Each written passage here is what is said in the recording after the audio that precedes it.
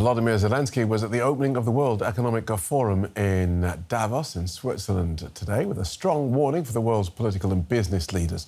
Almost 2 years since Russia launched its full-scale invasion of his country, Zelenskyy, the Ukrainian president, told leaders that his country wasn't the only one in Russia's sights. If anyone thinks this is only about us, this is only about Ukraine, they are fundamentally mistaken. Possible directions and even timeline of a new Russian aggression beyond Ukraine become more and more obvious. Let me ask very honestly, which European nation today can provide a combat-ready army on par with ours, holding back Russia? And how many men and women are your nation ready to send to defend another state, another nation?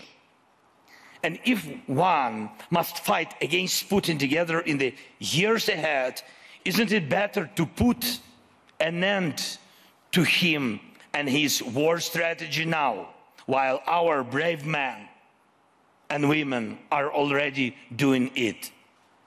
They are the world's chance. They are. Yevheniia Kravchuk is a member of the Ukrainian Parliament and speaks for Volodymyr Zelensky's Servant of the People party. Welcome to DW.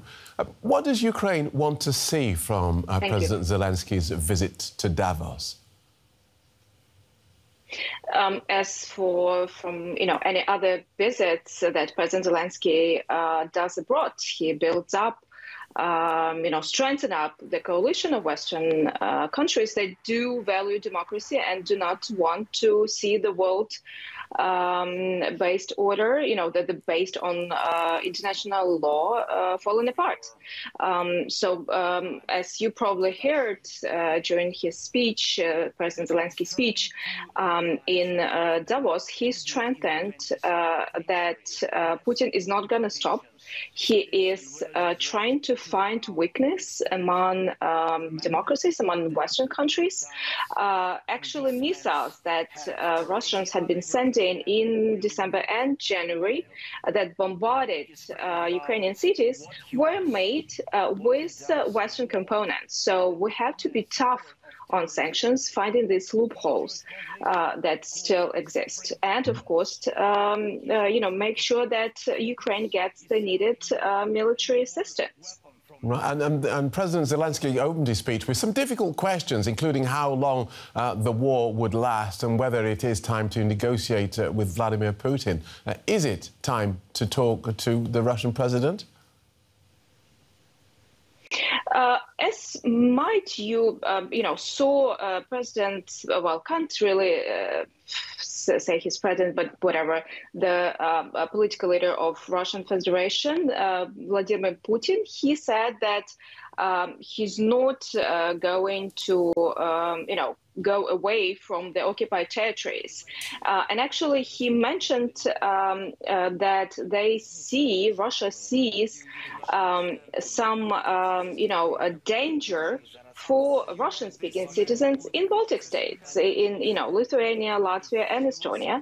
And actually, when I speak to my colleagues from these Baltic states, members of parliament, they, especially in private talks, they clearly say we are next if Ukraine falls.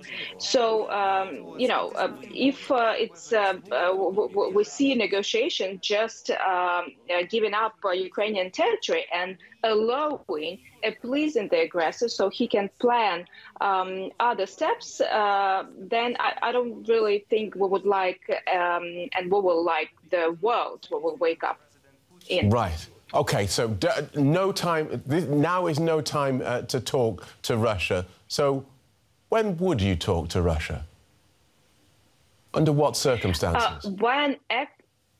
When actually Putin understands that the Western countries will not blink, that the pressure of sanctions will be really a pressure of sanctions, that his economy is no longer running and he's out of money to pay pensions for his pensioners.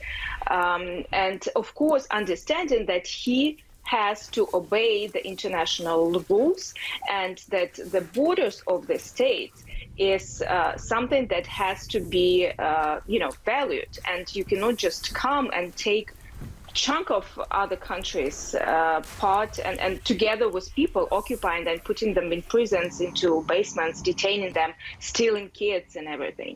Until the time this understanding is not there, then, it's difficult to talk.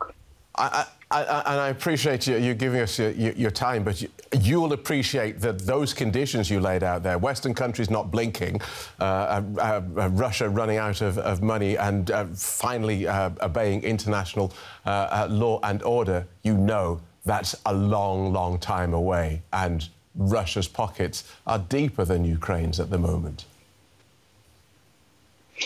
Let's find reasons why they are deeper, why countries still buy their oil and gas. I mean, Russian economy is in the amount is the economy of state of Texas in the United States. So let's not over exaggerate. And about the times are gloomy and we don't like the situation. We just had the speech of Prime Minister of Great Britain, Rishi Sunak, and when I was listening to it, there was a very good detail. He said in 1942 in Great Britain it also didn't look too good. Hitler was still strong. He was, occupying a big part of Europe. But Brits didn't give up, and many brave people around the world didn't give up. And that's, I see the way for us. We will not give up. OK. EU polling shows continuing support for Ukraine here in Europe. I wonder, though, if you're concerned that the supply of US weapons could dry up as it goes into election mode, especially with Republicans turning away from support for Ukraine. What I hear from my sources in American establishment, it's not actually, this negotiation process is not actually about not wanting to support Ukraine. It actually is about the internal questions about the border, about the immigration policy, which is, tough, of course, to solve. They have a lot of discussions on that. But majority of both Republicans and Democrats are standing for Ukraine. And as we heard the news that President Biden is waiting the leaders, both from the Senate and the House of Reps, from both parties into the negotiation and discussion. We hope that in coming weeks we'll see the results of this discussion. Good talking. Of course, with the voting in the package. Understood. Thank you so much for joining us. Yevheniia Kravchuk, a Ukrainian lawmaker. My pleasure. Thank you. Bye-bye.